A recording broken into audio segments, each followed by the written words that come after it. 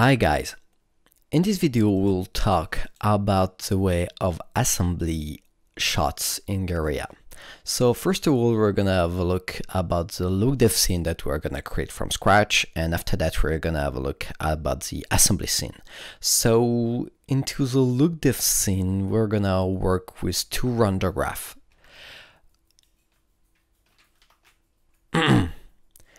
So in the Lookdev scene, we're gonna have so here is my empty scene. I'm gonna work with the background. Okay.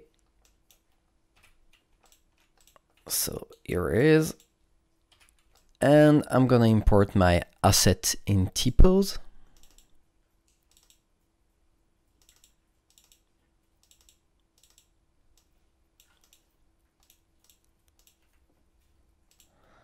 So here it goes, and we're gonna create a simple skylight just to have a look really quickly about my just to have a rough vision of my scene. Okay, that's it. I got some issues. The rats, the mouse is going through the background, but that's nothing that's gonna be terrible. So okay, we're gonna save this scene, and I'm gonna go to the directory I wanna work with, and I'm gonna save into scene.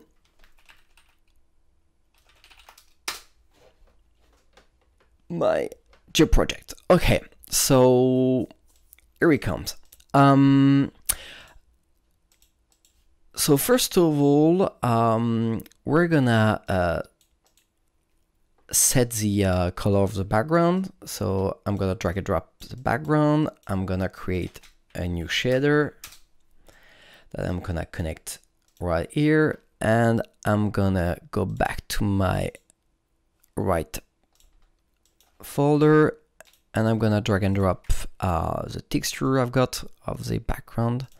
This is a checkboard texture, and I know it's a linear version because it's an Elixir. Okay, so here comes the background.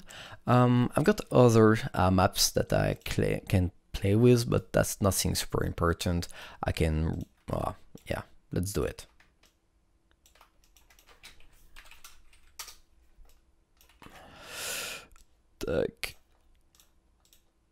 Okay, here comes the fun.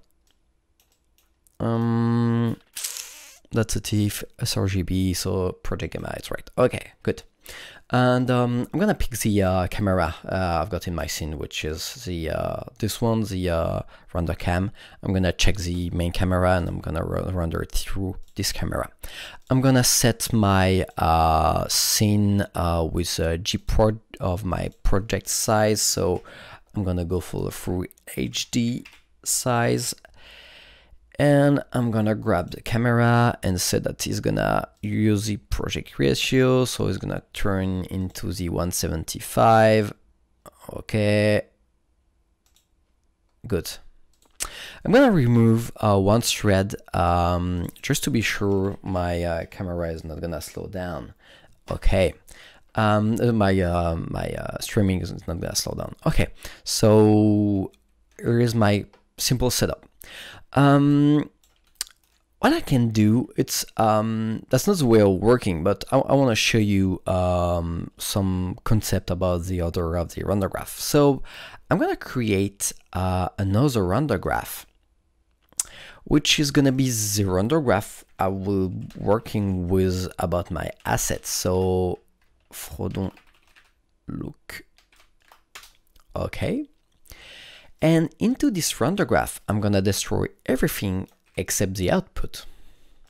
So what I'm gonna do, it's working with these two render graph. Everything I'm gonna do that's gonna be about the my asset is gonna be in the Frodon render graph, this one. And everything I'm gonna do just to have a better view of my, just to improve my Lookdev scene. That can be a template definitely, but in this case I'm gonna I'm creating from scratch, but all I'm gonna do is gonna be this render graph. So I'm gonna pick this object, the body of my asset. I'm gonna connect a shader, and I'm gonna plug maps into it. So I've got some already good one. Okay.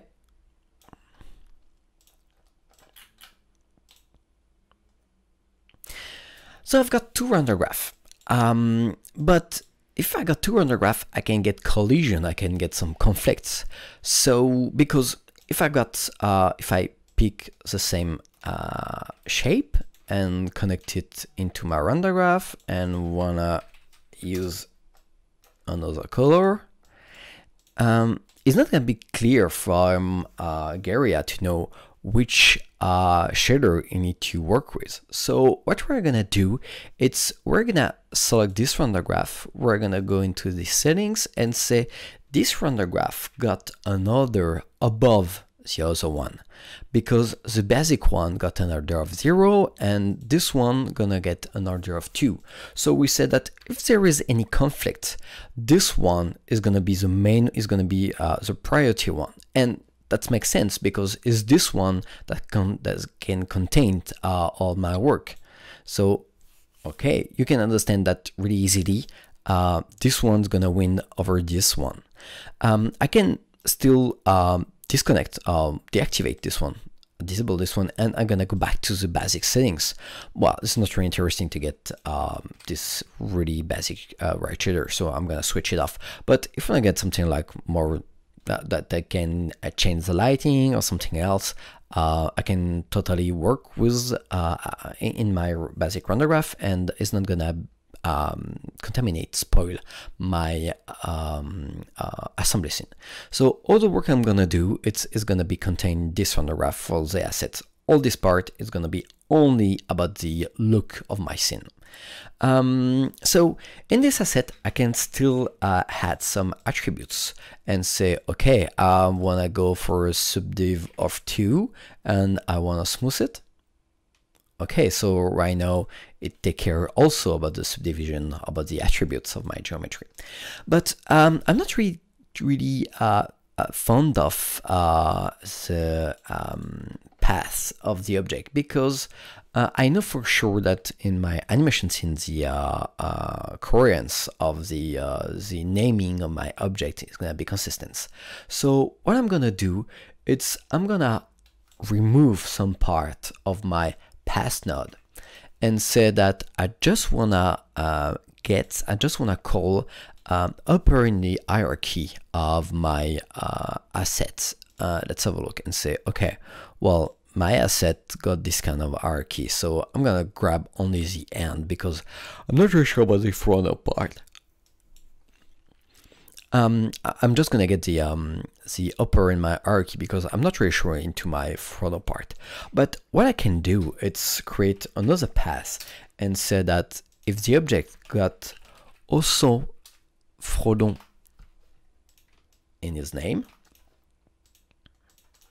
it's gonna work. So there is two conditions to be called right there. The object need to contain Frodon is in hierarchy and also get C underscore body underscore geo in the naming. So we got something like pretty open, but that pretty also selective, because if I got a C body geo elsewhere, it's not gonna work because you need to get Frodon is name, and if there is something only Frodon is not gonna work also. So we got something like that's pretty smart and select only the two conditions of it.